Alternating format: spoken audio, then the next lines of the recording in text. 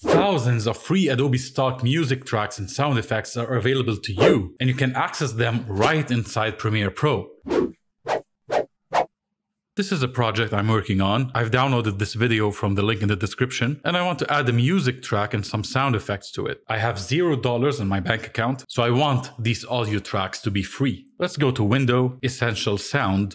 To open the Essential Sound panel, we want to browse or search for audio tracks. So click on the Browse tab, and let's try to find some sound effects. So click on the SFX button to activate it. Now, if you look at the number of results here, there are currently more than 15,000 sound effects, but we only want to show the free sound effects. So let's open the Filters section and then click Free.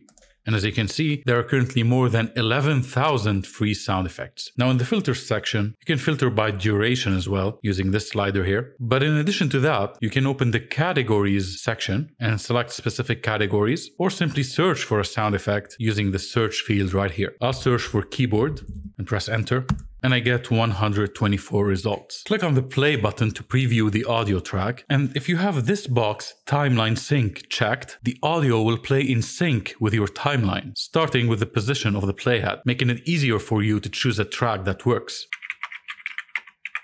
And now you can choose a track, right-click on it, and choose Add to Project, or simply drag it and drop it on the timeline. I'm gonna match the duration, and I'm gonna add another sound. I'll search for Cafe, and I'll drag and drop this one on my timeline and match the duration as well.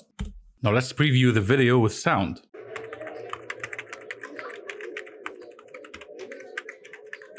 Perfect. To add a music track, click here to switch to the Music tab. Make sure the free checkbox is still checked. And here you get more filters as well, like the music tempo and duration, and you can choose whether or not the track has vocals, and you get a list of moods to choose from.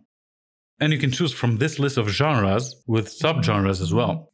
Again, Timeline Sync is a nice feature here because you can listen to the music track while playing the video. Drag it and drop it on the timeline, match the duration, and if the music track is too loud, I can go to the effects control and decrease the volume level a little bit.